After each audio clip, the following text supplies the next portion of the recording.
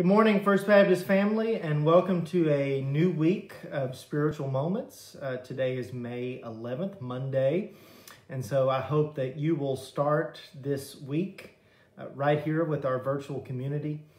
I always look forward to being able to communicate with you and read scripture with you and pray with you. If you have any comments, please post them below. I'd love for you to just say hello so I can say hello back. Or any prayer requests, as always, same format as we've been utilizing, we'll continue to utilize. But if you would, please put those prayer requests below. Missy says, good morning. Good morning to you, Missy. I hope that everybody enjoyed our worship yesterday. I love being able to just sit back and watch and worship along with you after we put so much time in on Friday and see that finished product. But there are so many people who put so much time and effort into making Sunday what it is. And my goodness, they do such a wonderful job. So thank you to the many talented people here at First Baptist Church who make worship what it is. Brenda Kegley, good morning. Dan Kiernan, good morning. Teresa Jones, good morning, and she says, happy birthday to Terry Olson. So we do want to wish Terry a happy birthday. We miss her. She was still up in Minnesota, and it's time for Terry to come back home to East Tennessee. But we do know that Terry has something else to celebrate besides her birthday, and that is the birth of a new grandchild. So congratulations to Terry. Chastity says, good morning, good morning to the Strasser family on Elm Street. Okay, our text for today is John 21, verses 18 through 19. John 21, verses 18 through 19. You can go ahead and turn in your Bibles there if you have a Bible handy. That will be our text for today that we will read through. We will soon enter into a time of prayer, so if you do have any prayer requests, now is the time to put them below.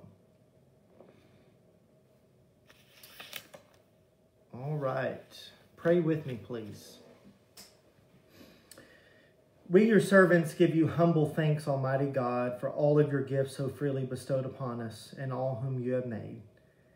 We bless you for our creation, preservation, and all the blessings of life, above all, for the redemption of the world by our Lord Jesus Christ.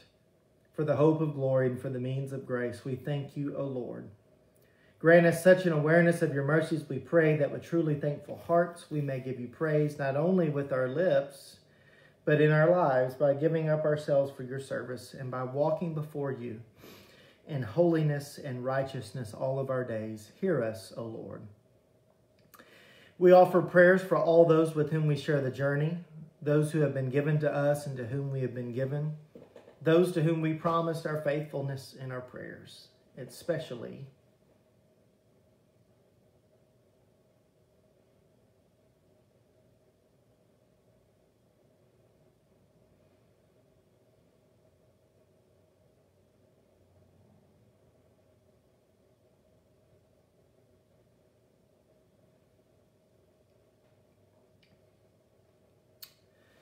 Lord, have mercy.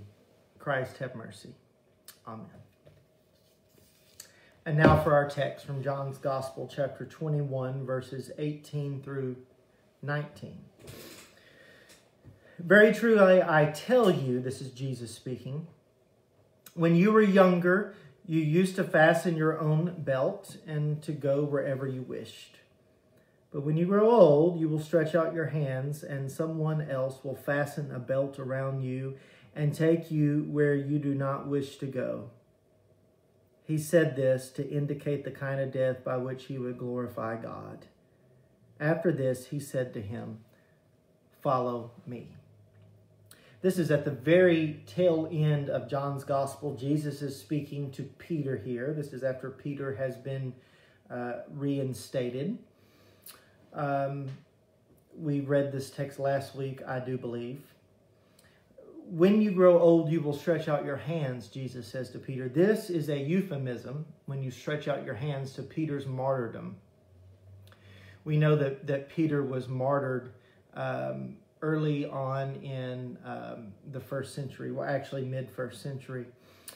And so Jesus says there's going to be a day when you are martyred because of me. And right after Jesus says, you will stretch out your hands, he says to Peter, follow me. So basically he tells Peter, here's your death sentence, yet I want you to follow me. We know that this business of following Jesus Christ is never easy. It's never easy even during the best of circumstances. You remember in the Gospels, Jesus says, what's the greatest commandment? You got to love the Lord your God. But also he adds something else. He says you have to love your neighbor as yourself. Folks, that's hard enough, loving God and neighbor. And then on top of that, hearing that there will be some who find you and the person you represent to be bad news. Jesus says, there will be a day, Peter, when you stretch out your hands. And then he says, follow me. Folks, again, this life is never easy. It really isn't. It wasn't easy before COVID-19. It's not easy during COVID-19. And yet, Jesus extends this call. It's always two words. He's been extending this call since the first century. Follow me. Will we? Is the question. Will we follow him to the ends of the earth? Will we get up on the cross with Jesus? I think that's really what he's interested in knowing. Knowing what we know about what is to come. Are we still going to follow? Amen. Please pray with me the prayer that our Lord Jesus taught us to pray. Our Father, who art in heaven, hallowed be thy name. Thy kingdom come, thy will be done on earth as it is in heaven. Give us this day our daily bread, and forgive us of our trespasses, as we forgive those who trespass against us. And lead us not into temptation, but deliver us from evil. For thine is the kingdom, the power, and the glory forever. We do have a few prayer requests that were added later. Sharon Slagle. Prayers for the Hampton family with the loss of Barbara. Of course, we want to remember Merle and then Glenn and Vivian as well, who were all affected by this loss. So we'll continue to pray for that family who is a part of FBCE.